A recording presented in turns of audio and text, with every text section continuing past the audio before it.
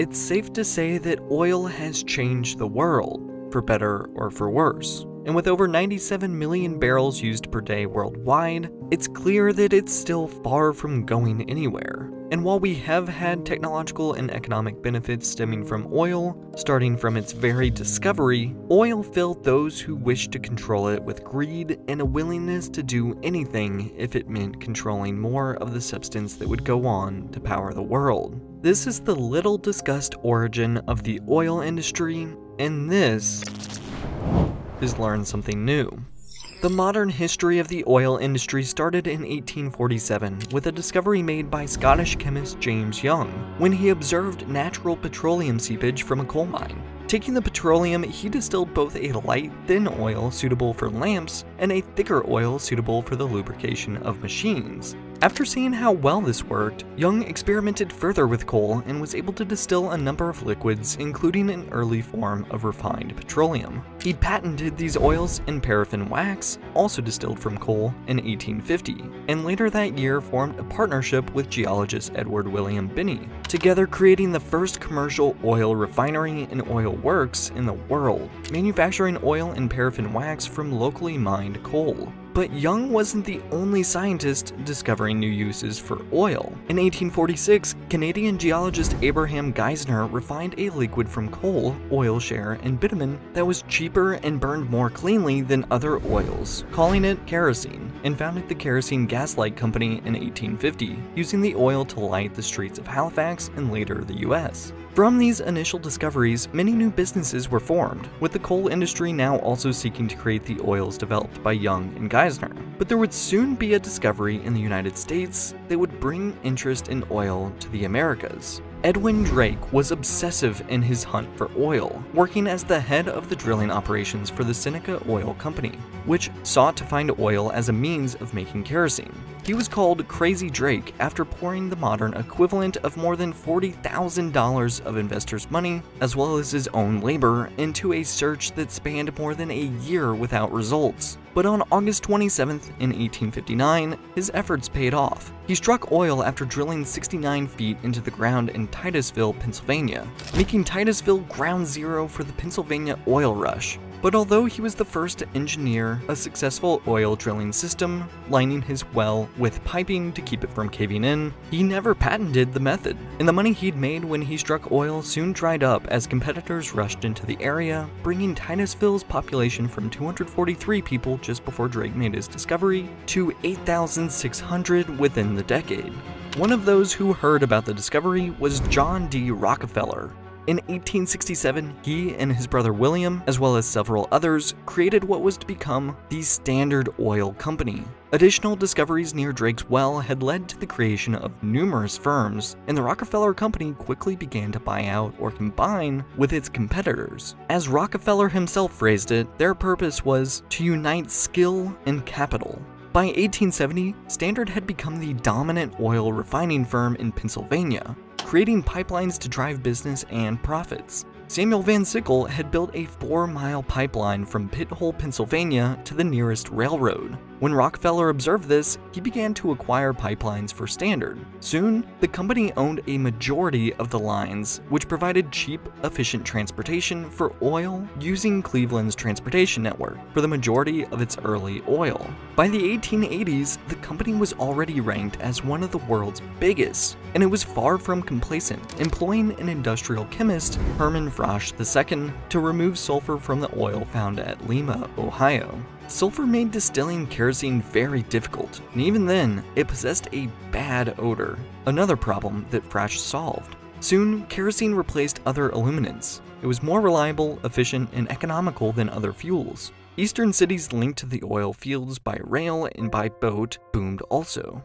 As early as 1866, the value of petroleum products exported to Europe provided a trade balance sufficient to pay the interest on US bonds held abroad. When the Civil War interrupted the regular flow of kerosene and other petroleum products to western states, pressure increased to find a better method of utilizing oil found in such states, such as California. But Standard exhibited little interest in the oil industry on the West Coast before 1900. In that year, it purchased the Pacific Coast Oil Company, and in 1906 incorporated all of its western operations into Pacific Oil, now called Chevron.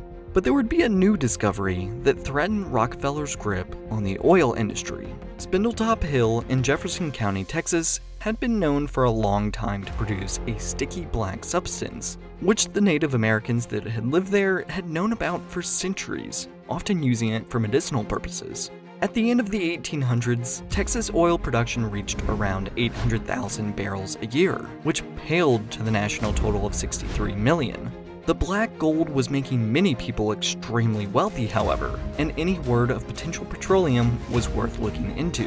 Spindletop Hill was formed by an underground salt dome, which pushed the earth above it higher and higher as it grew. It was the mechanic and self-taught geologist Batillo Higgins who first suspected there might be oil lurking beneath Spindletop. Higgins organized the Glades City Oil, Gas, and Manufacturing Company in 1892 to look into the possibility, though his theory was met with widespread skepticism from petroleum and geological experts. Higgins ignored the skepticism, running a newspaper advertisement for fellow investors, and got a response from the Austrian-born engineer Anthony F. Lucas, who shared Higgins' view on salt domes. Lucas was able to convince leading Pennsylvania oilmen John Galley and James Guffey to finance a drilling operation. Notably, Lucas completely excluded Higgins from the arrangement. Drilling began at Spindletop in October of 1900, and by early January 1901, they had reached a depth of some 1,020 feet after overcoming initial difficulties in drilling into the sandy surface. And on January 10th, mud began bubbling out of the hole. Workers soon fled as mud came gushing out at a high speed, followed by natural gas and then by oil. The Lucas Geyser, as it was called, reached a height of more than 150 feet. And was the most powerful that had ever been seen in the world. It was soon producing close to 100,000 barrels a day, more than all the other oil wells in America combined. Tens of thousands of people flocked to the Spindletop oil field, transforming southeastern Texas from a small town to a bustling city within months. Spindletop in 1901 saw the earliest beginnings of the petroleum company that would become Gulf Oil Corporation, bought out by Chevron in 1984. The oil struck at Spindletop also spawned the oil giants Texaco, which was founded as the Texas Fuel Company, Amoco, and the Humble Oil Company, later named Exxon.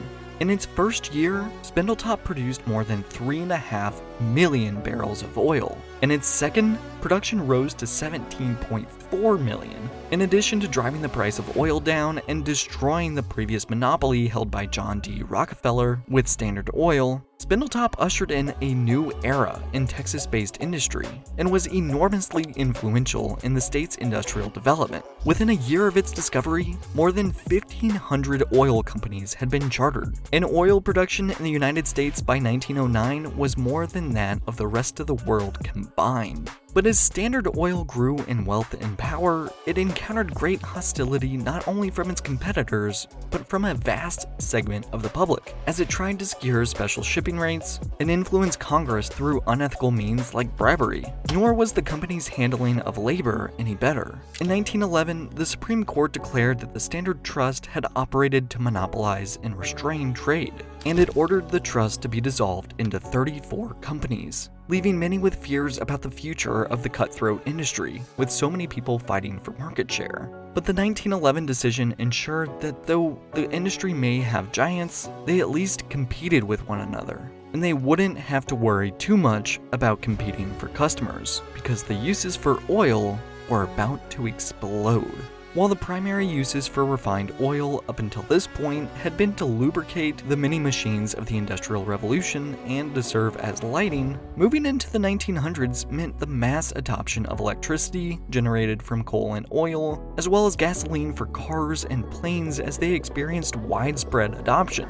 Machines of war for both World War I and II meant more and more uses than ever could have been conceived when it was first discovered. Oil propelled whole economies, opened up new technologies, and created more wealth than any industry that came before it. But greed, corruption, and conflict followed it everywhere. The cutthroat nature of the industry, as well as its environmental impact, leaves the benefits it provided to society with a tinge of sticky black goo. Thank you for watching Learn Something New. If you enjoyed this video, leave a like below, and don't forget to subscribe for more videos like this one. Thanks again, and I'll see you in the next one.